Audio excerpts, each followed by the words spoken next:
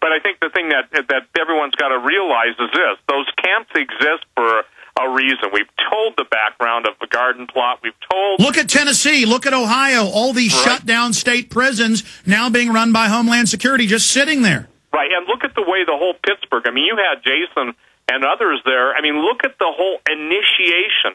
This is. I've got a very important story, Alex, and it's the militarization of the police force on my website today, SteveQuayle.com, QUAYLE.com. That everyone has got to realize. Well, Steve, I mean, we've got the mayors, and I meant to play this today. In fact, cue those mayor clips up. I'll send you from the news later when you get a chance. It's in your IMs, where the police chiefs just say, look, you're not allowed to be on the street. And if you are, we attack you.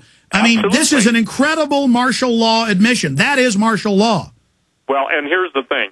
I've told everybody this. They didn't believe me under the Model Emergency Health Powers Act, which you and I have spoken about. They have STK orders. Those are shoot-to-kill orders. The point is that I'm getting people saying, well, they can't do this, they can't do that.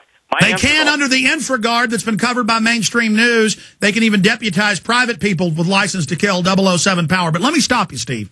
Recap, for those that don't know what we're talking about, what's going on in Hardin, where it is, what the newscasts were saying, you knew about this before it was on the news. Give us the scoop.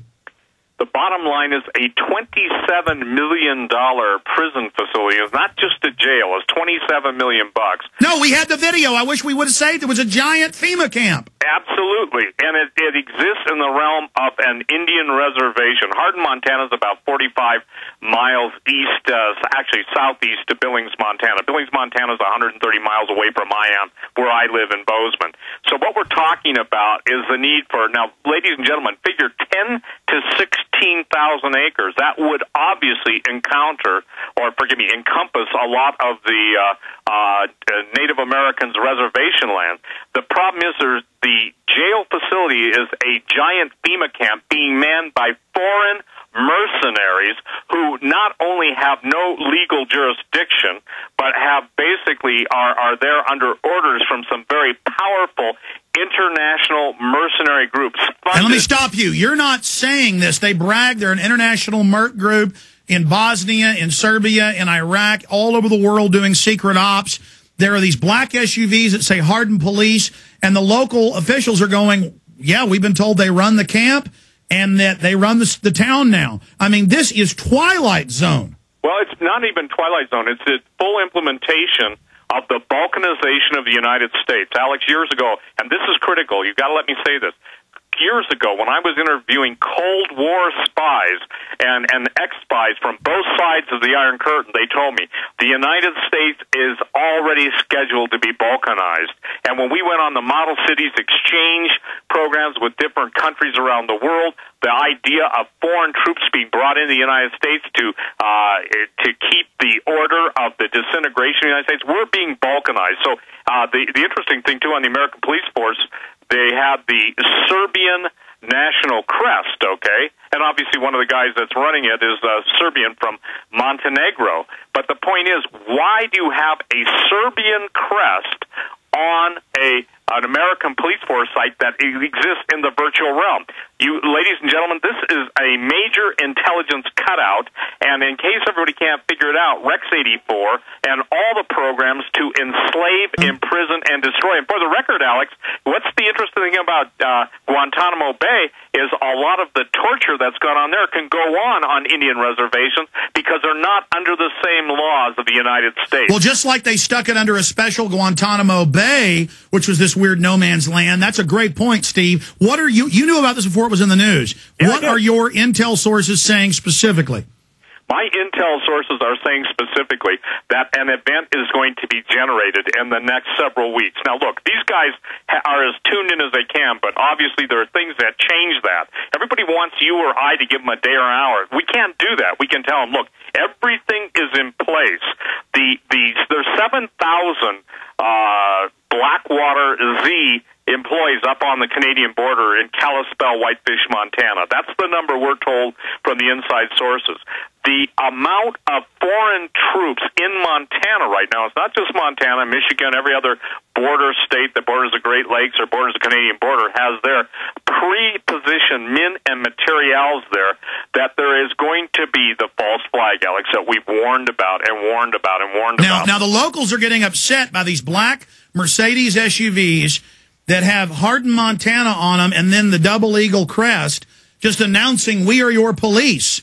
This is insane. Men with foreign accents stomping around. I mean, this is Red Dawn happening. It is Red Dawn happening. And listen, when one of my, and let me tell you how close this is. When my groundskeeper, I have a full-time groundskeeper, if you will, runs into 12 Tajikistan troops, heavily armed, 30 miles in the wilderness, and I'm the only guy in that part of the country that's private. They listened to you and I. I got to tell you a story. They listened to you and I, and they literally prayed and asked the Lord, this was the day that you and I were on the last time, is this stuff real? It's not that they don't believe me or you. It's just that sometimes people have got to see it with their own eyes. Let me stop you. We have found photos of the Two Rivers Detention Center at Hardin, Montana. This has not been pulled yet. It only has 301 views. It's a huge facility. In fact, there's other videos of this. This thing looks like Dachau. Well, it is, and I got to tell you something. This is what people don't understand, ladies and gentlemen. This is not where you go to get 3 meals a day. This is designed to basically be an absolute, the most dire prison system in the world. Stay there, Steve. Stay there. This is unbelievable. Foreign troops on the ground policing Americans. We will be reporting on this FEMA camp. The photos are unbelievable. We're getting them posted up at prisonplanet.com and Paul Watson's story. There's a whole bunch of different videos and photos. It is a full camp, barbershops, set up for families. This is unbelievable. I mean, look at this one, Two Rivers Detention Camp facts. Click on that one. That's got a shot of the giant facility. I mean, this thing even looks bigger than it did on the news, Steve Quayle. Yeah, and look, Alex, I want to tell everybody something. One of the most disturbing parts of this is, listen, my source told me that one of the managers at a local business in Hardin, Montana, was visited by this new private security force, which is, quote, the new police department. The guy that was visited is an avid hunter, and they came to inform him that they had a list of all firearms that he owned. This includes all the residents of our town, and that he would need to take his guns down to have them put a marking device on them. Now, who can Excuse me, you just dropped a bomb on us. This is Red Dawn. They are now, Steve, we need to have this business owner on. He needs to speak out.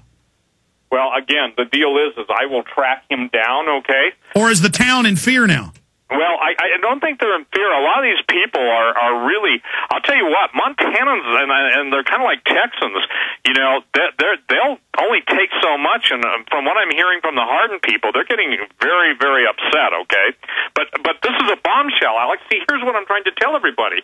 Okay, you can use a cutaway. You can use a false front in Virginia. You can use an empty office meeting room. But when they start talking, and this was volunteered, that they have a list of all the firearms that he owned, only the ATF can give that to him, or the FBI, and that they're going to put a marking device on them, and that they would have the people in town. Now, when people say, well, I haven't been told that, well, no offense, if you live 40 miles out of Hardin, why would you? You see, this is all part of it. This is absolutely... Hold on! It's got education. It's got a school on it.